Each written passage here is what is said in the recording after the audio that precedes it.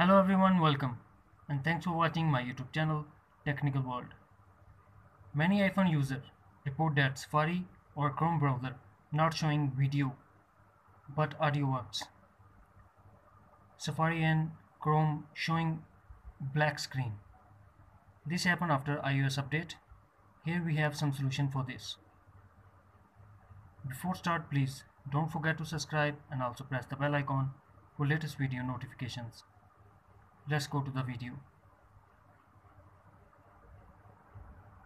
The first thing that we have to do, force quit Safari and relaunch. Before relaunch, restart your device. Double tap on home button and force quit Safari and restart your device. Tap restart to confirm your action. Solution number 2. Clear history and website data for Safari. Go to setting and find out Safari. Tap on it. Scroll down and tap clear history and website data and tap again clear history and data to confirm your action. Solution number 3. Force restart your iPhone by pressing home button and the power button at the same time until the Apple logo appears, and also depend on your iPhone model.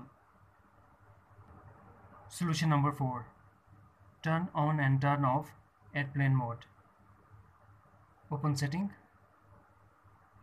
Turn on airplane mode. Wait for a minute and then turn off airplane mode. Solution number 5. Forget Wi-Fi network and reconnect. Open setting. Go to Wi-Fi. Tap on I symbol and tap forget this network. Tap forget and reconnect to Wi-Fi. Solution number 6. Try UC browser and check it. Go to the App Store, download UC browser and check if it's working or not. If it's not working, then try to connect an other Wi-Fi network. Solution number 7. Check software update. Open setting, connect to Wi-Fi, then go to general, tap software update and update your software if available. Friend, if you found this video helpful, then please like and share as well. Thanks for watching. Take care. Bye bye.